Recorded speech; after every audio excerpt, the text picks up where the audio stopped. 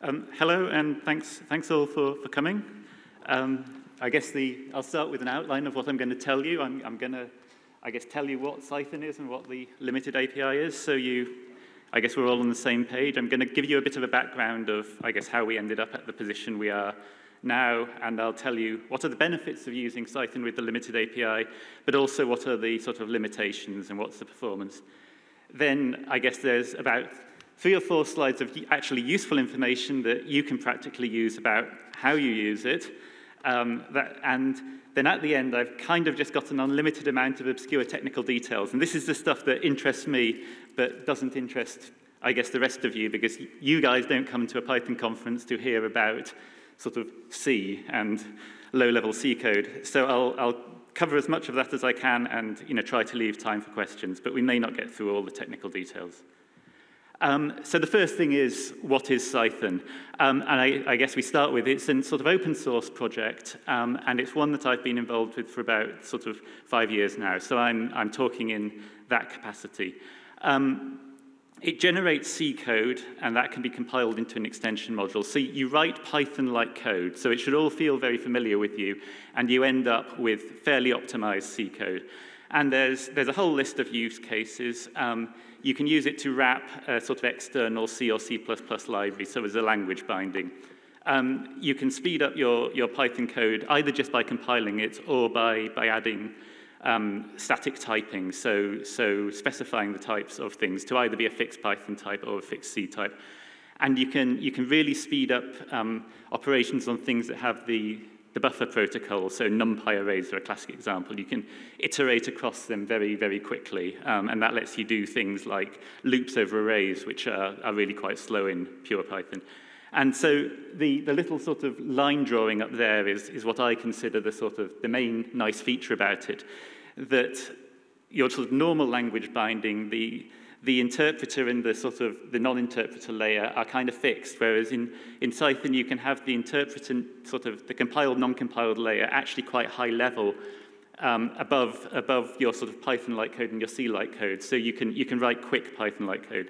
And even if you don't use it yourself, it's used in a lot of low-level numeric libraries, so you use it accidentally, most likely. So yeah, it's kind of important in the ecosystem, even if you choose not to use it yourself. So what is the limited API is the sort of next question. And the limited API is for writing extension modules. So this is compiled modules that interact with Python and you can call from Python. And so in this context, I'm talking about you're not using the limited API, Cython's using the limited API, and you're getting the benefits of it. And I've drawn this kind of blobby diagram here, that the Python has a sort of fairly extended C API. So the limited API is this little red circle sort of at the bottom left, which contains a few functions. And then you've got the public API, which is quite large, quite extensive, maybe, some of it sort of historical. You've got a sort of new feature, the PyUnstable API, which is sat just on the edge of the public API, that it is documented, but they warn you they're going to change it, at a rapid pace. And you've got the underscore Py API, so anything that starts with an underscore, the Python core developers get slightly upset when you use, but all the good stuff's hidden there. So there's a kind of trade-off. I guess it then relates to the stable ABI. So ABI isn't something that, as a Python developer, you usually have to think about. But the API, so P is, I think, programming, is kind of the text you write. So in this case, the C code you write is what defines the API, whereas the ABI is the interaction with the compiled program. So the way I like to think about it is the limited API is kind of a restriction. So you're saying you have to only use this small set of functions and ignore all the good stuff. But the benefit you get is from the stable ABI. And what the stable ABI says is that your extension modules will keep working into the future without recompilation. So you can compile an extension module on like Python 3.7, and it will keep working on 3.15, and that's kind of the promise behind it. So it kind of can only be expanded, whereas the limited API can be evolved and deprecated slowly. I don't think a lot's been removed from it, but the sort of the binary side of it will stay. And so from the limited API point of view, your source code is likely to continue working into the future, but it's not absolutely guaranteed. Historically, it was introduced in PEP 3.384. I think it made it into Python 3.2. I guess in my personal opinion, it became usable about Python 3.7, but yeah, that's opinionated. You can agree or disagree. So I guess the history of the limited API in Cython. The first commit, which I only found out about when I kind of actually started preparing this talk, was back in 2012 by Bradley Froehler, and I'm going to mispronounce a few people's names in this section. So if these people ever end up watching it, I apologize. And he was just interested in sort of one very small feature. So he'd got a small handwritten module, and he wanted it to be limited API compatible. So it didn't cover a lot, but that was the first commit that kind of referenced it back in 2012. So you can tell I'm giving you the latest up-to-date information here. The first real work was done in 2019, mostly by Eddie Elizondo at Facebook or Meta, and that's the kind of large commit, 700 lines or so, and that provides a lot of the sort of infrastructure that we use. It also adds static module state, which is tangential to this talk, but is another kind of ongoing project to complete. So they contributed a bunch of stuff from their internal work. I don't think they contributed all of it, probably just due to, I guess, inertia and lack of time. But this did a good chunk of the proprietary work, but it wasn't actually in a position where you could compile against the limited API. And that is basically what made it into the Cython 3.0 release. So we released Cython 3.0 in July last year, so about a year ago. And I guess sooner or later, people tried to use this limited API work and found it didn't work and predictably kind of complained about it, which, I mean, we kind of knew it didn't work, but it, yeah. So in August that year, I did a sort of bit more work. So I fixed it so there was one minimal module that worked. You could compile one thing. This Fibonacci program would work in the limited API. Nothing else, but this one thing. And so yeah, I added this one test, which is now is part of our test suite, has been expanded a bit and kind of enforces that it does actually now work. And I guess the situation today, so almost all of the improvements are going into the upcoming Cython 3.1 release. So if you want to use the stuff I'm telling you here, for now you've got to use the development branch rather than a release branch. Hopefully that release isn't too far off, but I don't control the button to release it, so I can't kind of promise you anything. And I guess as an example of it basically working, it can compile a working version of itself. So Cython doesn't need to be compiled, but we choose to compile it for speed, mainly. And I guess it's fairly basic, and I'm listing the features here just because they kind of tell you what kind of Python code should compile successfully in the Cython limited API. So you've got things like static methods, class methods. You've got one generator expression. So we're not the most modern thing ever. List comprehensions, super, classes. It's not particularly strongly typed, and it was, isn't particularly modern. It was targeting Python 2 until kind of last year-ish. And I guess it can also, the other project that's been kind of driving adoption of it and sort of nagging me to fix things is this NVIDIA's Rapids AI. So Vias there has been, I guess, doing a lot of helpful bug reports and reporting back. And I think at least the Cython bit of theirs has basically let them switch to it. So that's kind of the history. Why might you want to use it? So I guess in this slide, I'm going to talk about SciPy, and I'm just going to put the disclaimer in now. I'm using it as an example because it's an easy example of a module you'll all know. I have no reason to believe they plan to switch to the limited API. It's just an example. So the main reason that as a user you care about it is because it reduces the size you have to distribute and the size you have to compile. So they've got 73 Cython extension modules, at least, at the point I wrote this talk. And that takes up 33 megabytes, and that's per platform, per Python version. And what the limited API lets you do is remove the per Python version. So they could, in principle, compile sort of one thing for Python 3.8 upwards, and that I guess reduces their build time and reduces a number of other things. And I mean, they've noticed this problem. I found that in their roadmap. So they complain that the binary sizes built from Cython code are large and compile times are long, and this makes them unhappy, and so they want to combine extension modules and limit the use of Cython, which we don't want them to feel they have to limit the use of Cython. So the main argument for why you want to do this is that mainly reducing binary size to distribute and time spent building modules and that kind of thing. And that's the benefit that you're getting from the limited API. The things I don't buy so much are reduced testing time. So you could say, because it's one extension module that works on all future versions of Python, I'm going to test it once. And I think that would be a mistake. So don't take that away as a message. And then future compatibility, we'll see.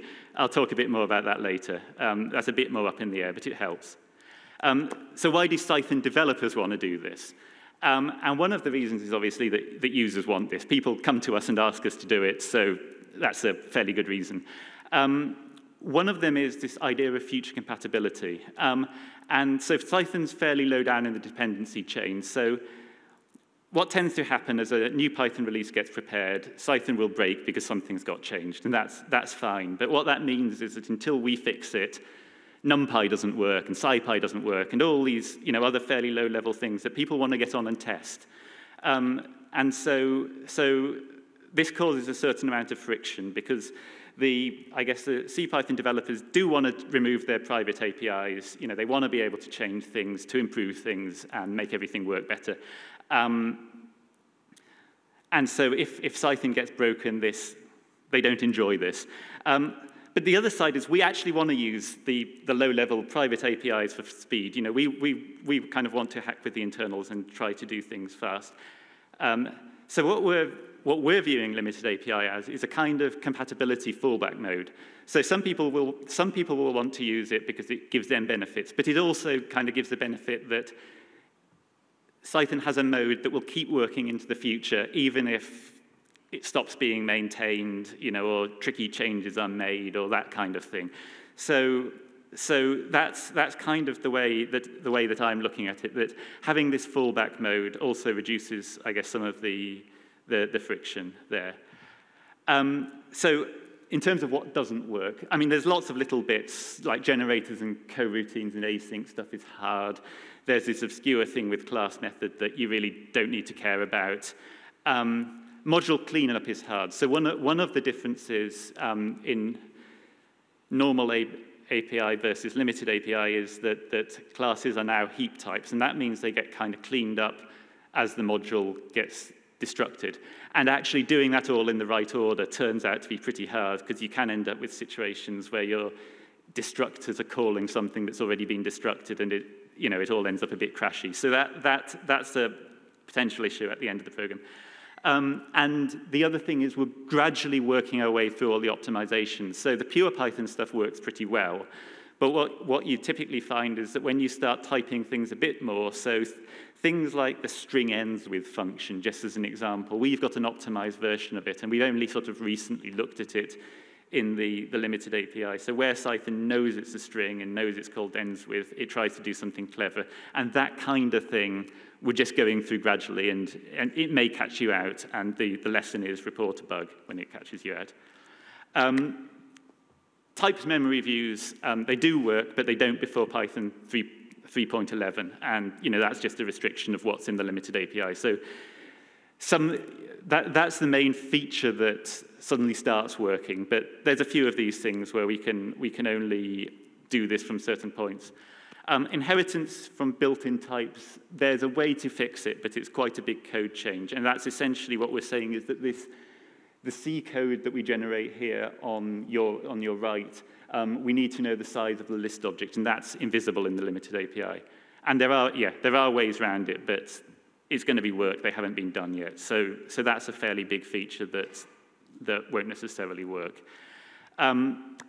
Things like profiling and line tracing, things that kind of interact with the interpreter on a sort of fairly low level, that involves creating code objects and frames. And my view is that this will probably actually never work in the limited API, and actually that's kind of fine. You know, the people that want to do this aren't distributing something to be built with profiling. They're doing it locally on their computer, and they can use the sort of regular build mode. And then the other thing that doesn't work right now is we've got this C-import CPython thing, which gives you access to the Python C API yourself.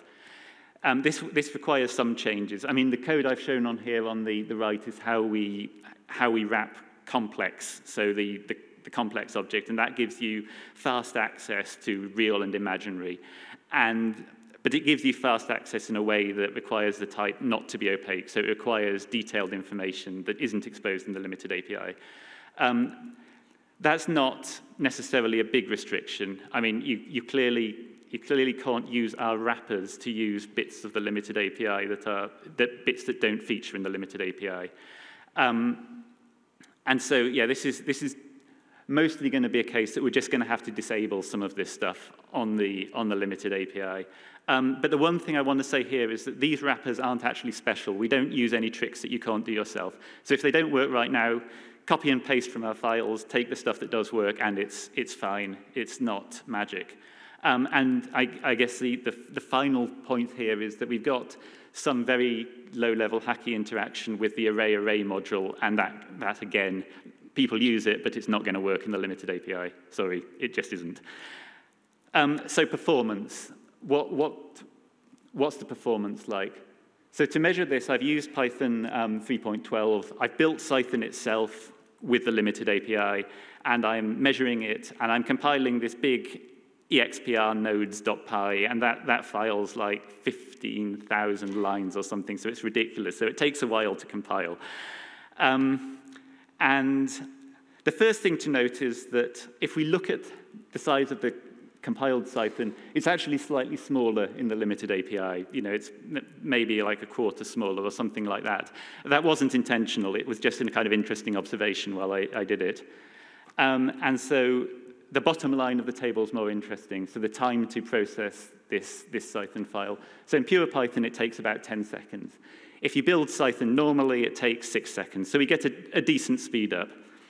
If you build it in the 3.7 limited API, it takes 11.3 seconds. So it's actually a pessimization. You're better off just not compiling Cython. And if you build it in the limited API 3.12 version, then it's a bit quicker. So it's 10.4 seconds. And the difference there is that it can use vector call, which is a sort of C method of calling Python functions quickly. Again, it's fairly transparent to you as a user, but it makes a genuine speed improvement. And then in brackets below, I've got a work in progress fix. So the slide's obviously a bit up in the air. I was preparing this slide. I saw that it was a pessimization, and I went and, you know, there was I guess, a mistake, an optimization that we always missed. So in principle, we can just about bring it into being an optimization again. But I guess the lesson here is that if you're using Cython just to compile some sort of regular Python code, it may not give you a lot of speed up. So maybe don't do that. On the other hand,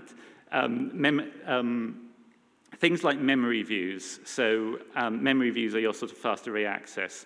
What you find is that there's a bit of the overhead for the function calls. So this graph is array size versus time per call per array element. And you find that they're basically the same for large arrays. So if you're doing things like your main work is calling an external C library, or your main work is working with memory views, the limited API doesn't make that much difference. So use it. You know, it won't cost you a lot. It will cost you a tiny bit per function call. So I guess I'm going to sort of skip over this a little bit, but there's various things that that subtle runtime changes. So this pi type get slot does different things in 310 and above versus 310 below. So what this means is that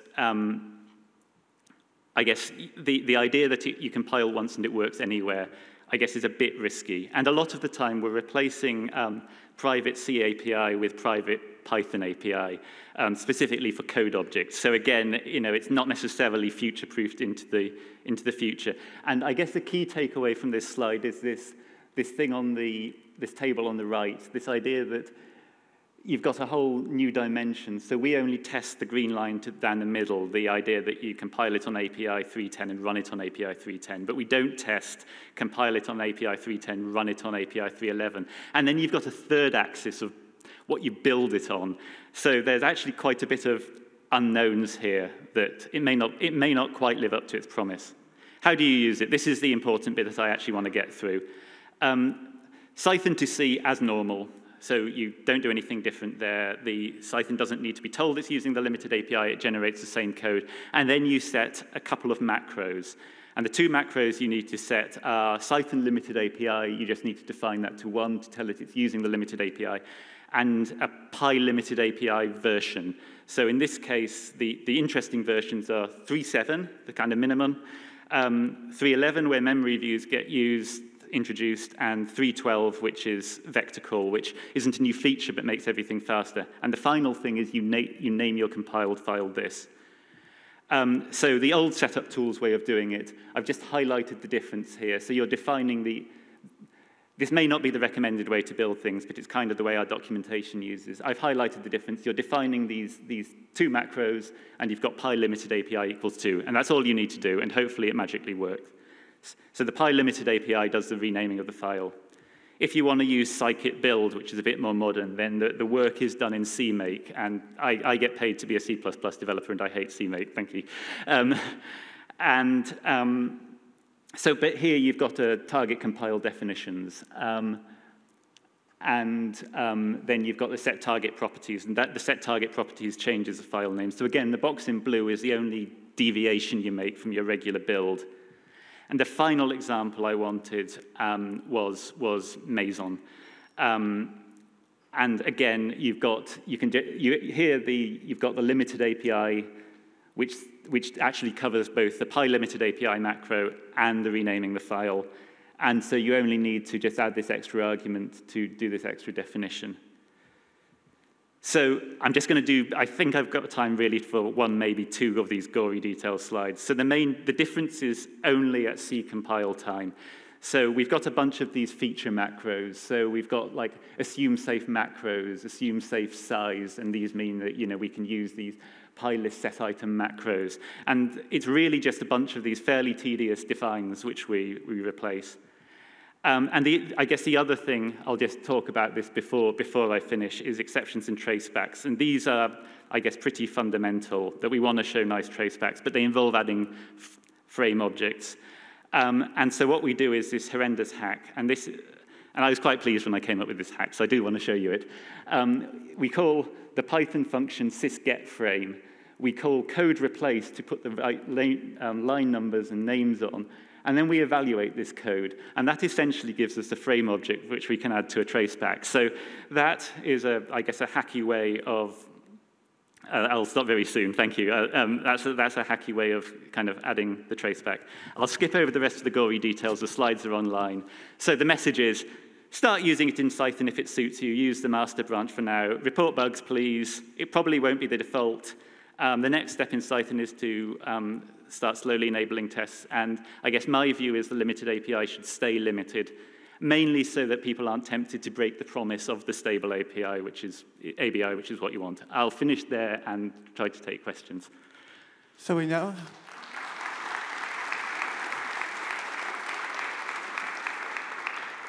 have 5 minutes for questions, and you can find microphones in the center of the two hallways in the main hall. If anyone wants to come up and ask something.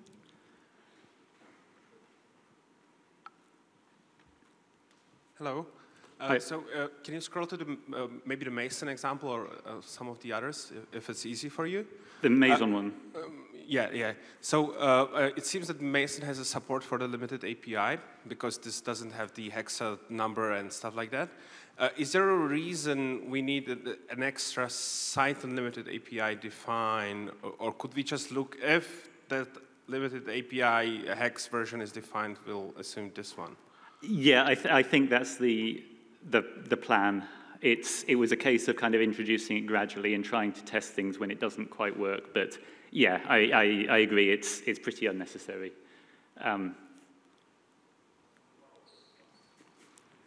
Yeah, hi. Really nice work. I wanted to ask, I saw some projects like HPy, I think. So basically target broader API for different implementations of Python, like PyPy and maybe some others. Does this bring it any closer, or is it just still strictly CPython thing? It's tangential. So PyPy, Cython actually supports PyPy pretty well, as does EuroPython. I had a quick chat with a guy doing a talk about it yesterday. So we do support these things because they support the CPython API. I believe some work's been done on HPy, like preparatory work, but it's largely only visible to the HPy people. I was kind of hoping to run into some of them here and them to tell me about it, but that hasn't happened yet. But yeah, I mean, we have a broad ambition to support HPy, but we've got literally nothing merged. Oh, okay, so this is just tangentially related, not exactly the same thing. Yeah. I mean, it should be, the limited API stuff should be more compatible. It should be easier for PyPy and other things to support, but it's not strictly necessary for PyPy support. I see, thanks.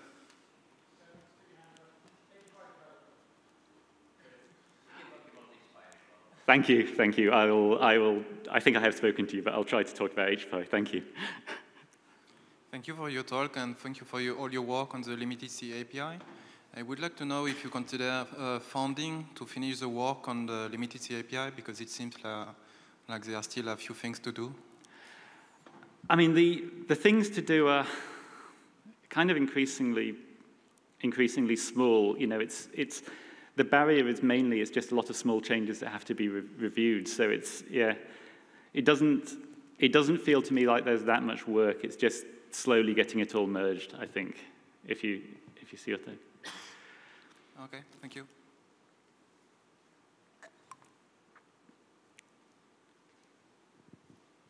Do we have any more questions? Okay, I have a question for you, since we still have a little bit more time. I was wondering about these function decorators I saw in your examples. Sorry, where should I go? So when you were writing the Cython? Yes, so for example, Cython.binding false. What are these function decorators and why should I use them? Right, so Cython now generates this SciFunction class, which is a kind of better compiled function. It provides you with extra introspection, so it looks a lot more like a real Python function. At the time I wrote this, that didn't work. So at this very early commit, you had to turn it off. Mostly, now it works, so mostly you shouldn't use this decorator. It's making your code worse for users. But at the time, it was a way to get something small to work. Awesome, thank you. So if there's no more questions, we will be ending here, and we have 5 minutes to change rooms, and we will be continuing at 11:20 with Victor Steiner's talk about moving the ecosystem to a stable API. Thank you, David. Thank you.